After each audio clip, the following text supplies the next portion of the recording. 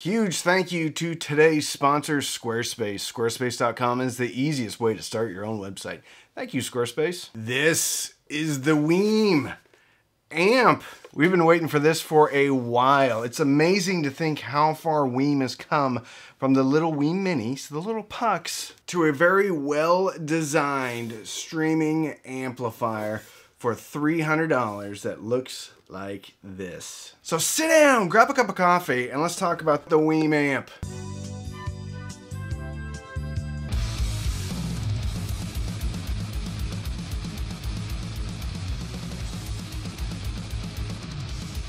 You ever seen a Mac Mini? Pretty much looks exactly like this. So WIIM has done an excellent job of bringing to market a streaming amplifier that doesn't look like all the other POS Chinese amplifiers. Inside, under the hood, you have a Texas Instruments 3255 amp chipset for the Class D amplification. And to me, by ear, traditionally implemented, that is the best sounding affordable Class D amp chipset that one can get. And it's powerful. If you take a look at this thing, you see some ventilation around it here on the bottom. And that is one of the things that can choke out a 3255 amp chipset is cooling. It needs a lot of it, otherwise you're not going to get the rated power specifications. Now, I don't have a bench. I'm not going to test this for how much power it actually puts out, but I will say I had it on a variety of speakers, and guess what? It got as loud as I wanted it to get. So regardless of what type of cooling heatsink capacity the WIIM amp has, it does a good enough job for me, personally. On the front, it's very simple here. You have a volume knob, and then you have some functionality with a push button here. Turn it on, turn it off, change inputs. One LED over here that lets you know which input you're on, changes colors. So, what's on the back? But first, a word from our sponsor, Squarespace. It has never been easier to start your own website. And if you've ever considered starting your own website, well, then you should do it right now. Go to squarespace.com/cheapaudioman, enter the code cheapaudioman to get 10% off your first domain registration, your first website that you create. And it's super easy to create your own website. The only thing you have to do is go to squarespace.com, answer a few questions about you or your business, and Squarespace is going to give you dozens of different templates to choose from. And then the only thing that you have to do is drag and drop your own photos, double click on the text box, and fill in what you want the world to know about you or your website. There's some AI stuff going on too. Squarespace is doing all sorts of cool stuff to make your life easier when you start your own website. If you're intimidated, don't be. Squarespace has a wonderful help section where you can just ask a question and it's going to give you articles and even videos on how to implement that into your brand new website. You want to sell stuff? Squarespace has you covered. Want to do an email campaign? Squarespace has you covered. Anything to do with the onlinery, with the web place, you can do with Squarespace. Do you collect old wadded up Band-Aids? Well, maybe you want to reserve old wadded up Band-Aids enthusiast.com or .net. And with Squarespace, you can do that. You can search out all the domains. Old crumpled up Band-Aid enthusiast.com. Listen, there's an audience out there for everything. So start your website today. Go to squarespace.com/cheapaudioman and enter the code cheapaudioman to get 10% off your first order. Thank you, Squarespace. On the back of the WIIM amp. By the way, this is pretty heavy. Usually on a product like this, I would dangle something from my teeth and let it swing. I don't want to though, because I don't want to break my teeth. I would say if we're comparing it to the FIO R7, the WIIM amp is heavier. On the back, pretty self-explanatory, pretty simple over here. Speaker binding posts, some actually pretty good speaker binding posts. They didn't cheap out on them, which is nice. Over here, subwoofer output. Up here, analog input. Over here, optical. Is that an input? Input, that's right. I do have a bit of a gripe for WIIM. We're going to save that, though, till the final thoughts, maybe. Right here, USB-A slot if you want to stick a hard drive with all your music on it. Up here, hardwired Ethernet. Over right here, internal power supply. Okay, so you just hook up a figure 8. And then right up here, the thing that all the kids are going crazy over these days, HDMI eARC. They sent me 2 of these, one of which I have on my back porch. You may have watched that video. I shot it all on my cell phone late at night. It's not a very good video, but it's the initial impressions of the WIIM amp. On my back porch, running TV duties. A lot of football going on over there on the back porch. So let's talk about how you'd use this. If this were me, if I only had the WIIM amp for my entertainment system, for my living room, for my den, for my cottage, for my hi-fi yurt, for my life raft with somehow solar power capabilities, this is how I would use it. Number 1, TV is getting plugged in right here in the HDMI eARC. Obviously, we need to talk about something. So, the elephant in the room, the 800-pound gorilla, the analogy of something being obvious to talk about, but nobody wants to talk about it, is the price. This is $300. There are not a lot of competition coming in anywhere close to $300, with the exception of the Arylic, I think H50, which is terrible. Nothing that looks like this, that's sleek, modern looking, decent looking. There's nothing out there. You have the SVS Soundbase Pro, which is excellent sounding. It's an awesome piece of equipment. And it has some features that I wish the WIIM amp had. I always want to call it the WIIM Pro. Anyway, the WIIM amp. But at nearly triple the price of the WIIM amp, beggars can't really be choosers. The other major competition is the Bluesound Edge, I believe it is. It's about $600. I just recently did a video on that. And it's a good device, very good device. But the WIIM amp does pretty much everything that that amp does at less than half the price. So the next thing you have to talk about is the software. The software on the SVS Soundbase Pro is based off of Play-Fi. Play-Fi has been around for a long time when it comes to streaming audio. But just because you were one of the first does not mean that you're one of the best. Play-Fi, even though it's gotten better, still pales in comparison to the Bluesound OS and to the WIIM OS. The WIIM, pretty much on par with Bluesound. Bluesound just did a new update though, so they do have a better UI. More colorful, more pictures, maybe a little bit smarter than the WIIM. But one thing I know about WIIM from covering them for over maybe 2 years at this point is that they are fast and furious, and not in the bad movie way when they go to space in some type of nova. Not a supernova, the car nova. Anyway, it's not affiliated with the Fast and the Furious film franchise. I totally lost my train of thought. What was I saying? Oh yeah, that's right. Their update schedule. WIIM updates their software faster than I eat French fries out of the garbage when no one's looking. They're recently thrown away. I don't normally eat old French fries out of the garbage, but if it's been within the last 10 minutes, I'm not opposed to eating French fries out of the garbage. They update things a lot and quickly, and that's good. There's all sorts of functionality that WIIM has come up with, from bit-perfect high-res streaming, 10-band equalizers, MQA stuff if you care about MQA stuff, all sorts of stuff. The WIIM is doing a wonderful job with their software, and frankly, I'm amazed, because to me, a streamer is going to be used more often if it's easy to use, regardless of whether or not it sounds better than another streamer. Sorry, I went off on a bit of a tangent there. So how I would use this is obviously eARC from the television. I would take optical from maybe a CD player, using it as a transport.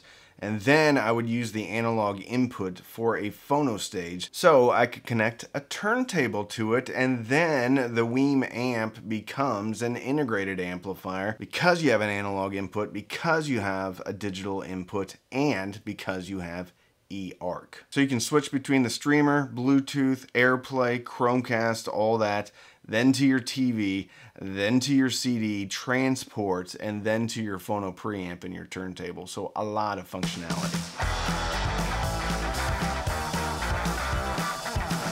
How does it sound? Well, I compared it directly to a Fuzzy Audio V3 with the 48 volt 5 amp power supply connected to the SMSL SU1 DAC connected to, well, a WIIM Pro. I have most of the functionality of the WIIM amp. Actually, I have a little bit more, but the big thing that I don't have is the HDMI eARC connection. Now, one can get that with the little SMSL box, but you're limited to the DAC that's internal to that little SMSL box, so you wouldn't be able to use it with the SU1 as far as a DAC goes. Now that may not matter to you, but what will matter to you is that it's $100. Just the SU1, just the WIIM Pro, and just the Fuzzy Audio V3 with a 48 volt 5 amp power supply comes to $352. So $52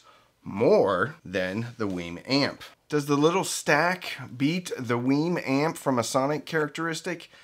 Yes. Actually quite a bit. And it has mostly to do with dynamics. It has mostly to do with clarity. And I was using the same speakers, the Emotiva B2 Plus. 4 ohm speakers, not super easy to drive. I was able to max out the WIIM amp full tilt without distortion, peaking into the 90s, like 91, 92. With the Fuzzy Audio V3, the SU1, and the WIIM Pro stack, I was easily able to get to 95 peaks. And I could have gone further, but I didn't want to mess up the speakers or anything. That stack, better dynamics, which means how do things sound when they go soft to loud, soft to loud. Much better bass control on the V3, and it makes sense. There should be, on paper, more watts to play with, and there was a lot more power to play with. Because getting something from like 90 or 80 dB up to 90 dB takes a lot more power. I don't know what the math is, but sometimes it's double the power just to get it like 3 to 6 dB louder. For me, the little V3 stack I think did much, much better sonically. And I think even to a layman, they would be able to hear the difference. Does that matter? It shouldn't. Not really. One can manipulate the EQ on the WIIM amp to get it to sound better, but you can't really EQ in dynamics. You can put a little bit of a bass boost in there and you're gonna get a little bit of a oomph, but you're not playing around with nearly as much power as you are with V3. So that could bring in quite a bit of distortion if you're trying to push this thing. And I think most people that are buying this product are not gonna be trying to really push it all the way to 90 dB. The WIIM amp is an absolute delight. It has a Sabre DAC inside. I didn't really find a lot of information on what exact Sabre DAC it has, but it sounds good.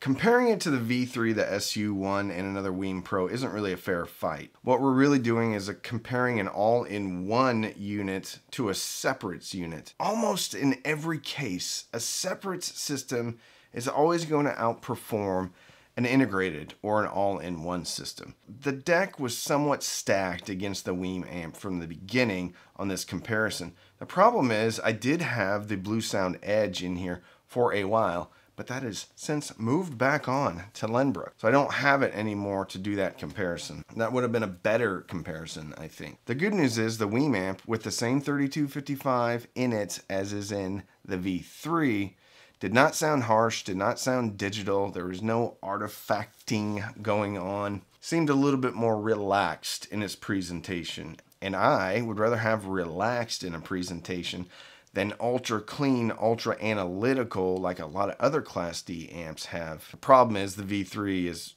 really almost a flawless Class D amplifier when it comes to clarity. But it did have more dynamics than the WIIM amp. So, what are my final thoughts?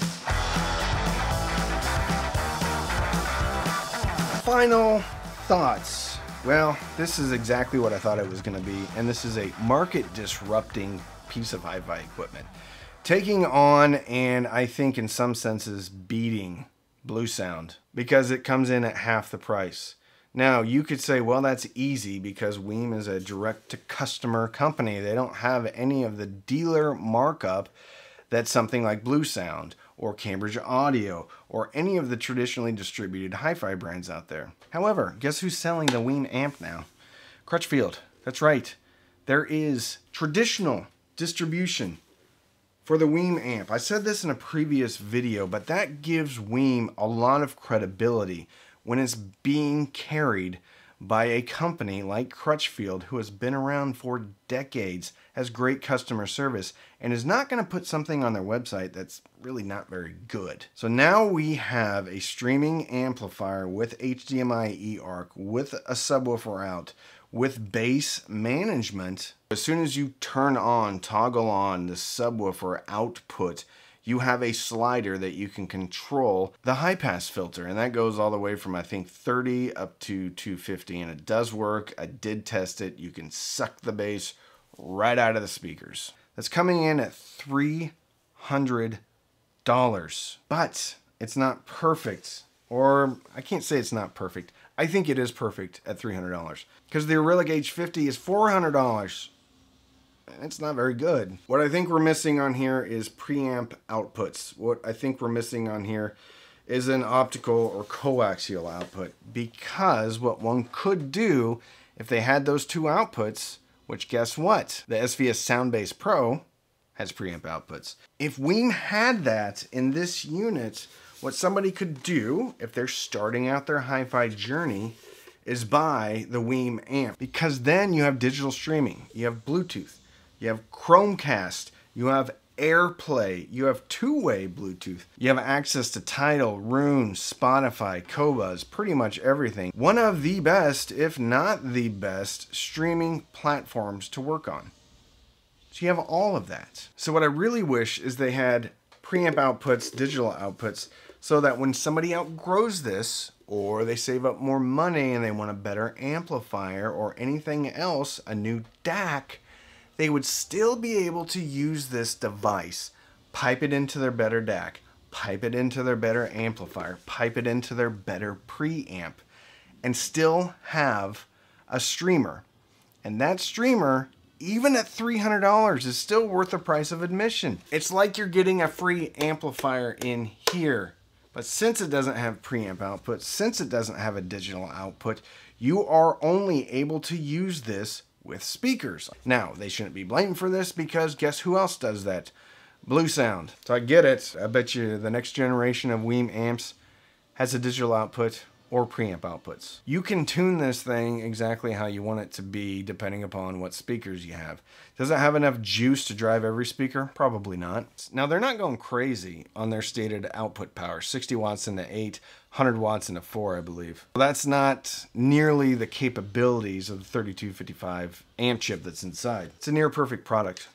The only thing that I have to gripe about this product is the outputs. There are none.